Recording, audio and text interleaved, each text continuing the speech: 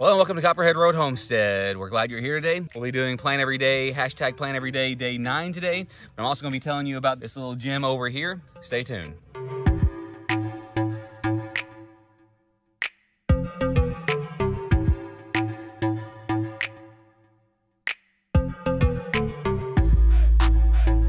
This plant over here is comfrey.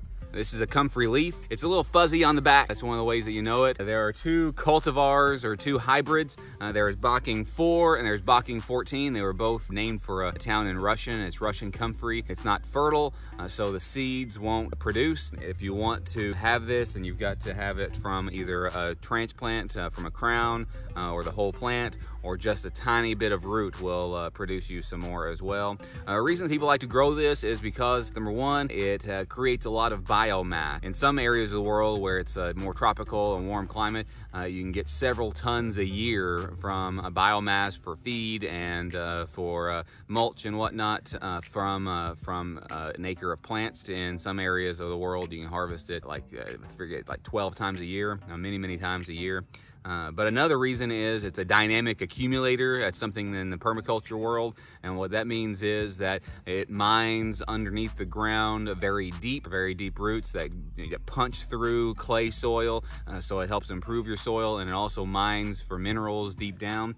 And it brings that up, and then you can just chop and drop these leaves, just cut it at the top and then drop it where it is. You can make a compost tea out of it. You can use it as a mulch around your fruit trees or around other trees as well, and it's very rich, decomposes quite well. I've got a bunch of it over here that I got from Comfrey a couple years ago. Right along here, this electric fence did have goats in it before. I planted a bunch of root cuttings, and I've transplanted several of these a few times. I wanted to move some of this, so today I want to dig up all of these and I want to move them over close to my strawberry patch. Have you grown comfrey? There's again two different varieties, Bocking 4, Bocking 14. Co at Coast Comfrey, where I got this, suggested that Bocking 4 is better. I'm going to try to put it all around my strawberries. I'm not sure if strawberries and comfrey go well together. If you know, then you can post here. Once I get this done, I might use our rototiller and till up this path right here, which is probably going to end up making a lot more comfrey. If it does, then I'll just take that and I'll just keep on propagating it. I'm gonna pull these up. I counted earlier and there's about 17 of them. I'm gonna go put them by the strawberries.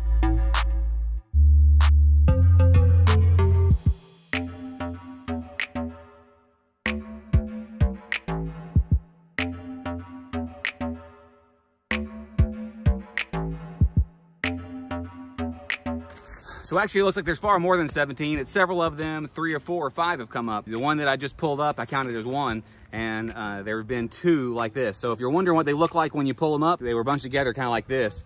But this one's got a really long taproot, so that one's gonna be a really good one. And I can actually take this and snip it and make even more out of it, which I might actually do. Put it all around the strawberries, but I'll probably put this one in there whole and cut this into a few little cuttings, and then just watch it and pay attention. It'll be around the strawberries next year. All right, so I gathered them up. I'm over here next to my strawberry patch, and what I'm gonna do is I'm going to plant them. So I planted these from cuttings about 1.5 years ago. This is the second year they've come up, and some of them are very small like this. Here it is right next to my face, so you can see how big it is. But some of them are a bit larger. Here's the one that's a bit larger. Here it is right next to my face, so you can see the difference. And on these that are larger, I can clip these off, these pieces of root, and I can probably make at least 2 or 3 from just this section right here. Those are all a couple inches long. I might just make 2. And I can do the same thing on this side and make some more plants, and then plant this. This is called a crown. Crowns are better than cuttings, they say, but the whole plant is even better. I could just plant the whole plant, and but I don't think I'm gonna do that. I've got my pocket knife in my pocket, and I'm just gonna go along. Here's my strawberry patch. So right along the outside, along the east and the west, this is the west side and this is the east side, I will plant these every couple of feet until I run out. I'll plant cuttings and I'll plant crowns, and I'll just keep on planting them, and then next year I'll do the same thing. I'll let you watch for just a minute. I'll speed it up so you don't have to watch the whole thing. This is by the way what I'm planting on day 9 of our Plant Every Day challenge. We would love if you participate in that. If you haven't already participated in it, the best place for you to post it so I'll see it is on the Copperhead Road Homestead Facebook group.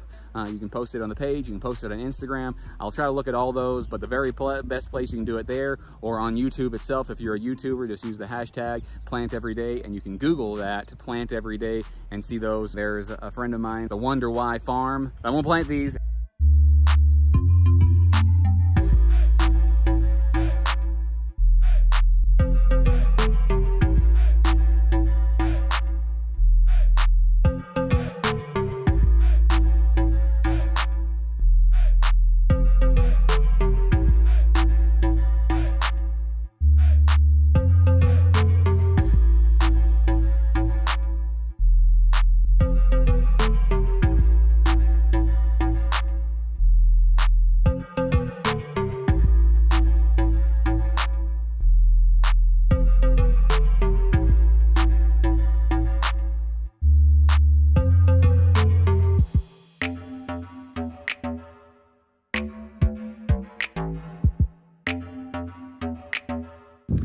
So I planted 36 crowns right back here, and then I planted about 5 cuttings.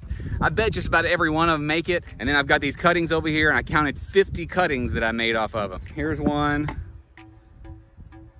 Here's one that was a little thinner. Here's another one. You see the roots coming off of it.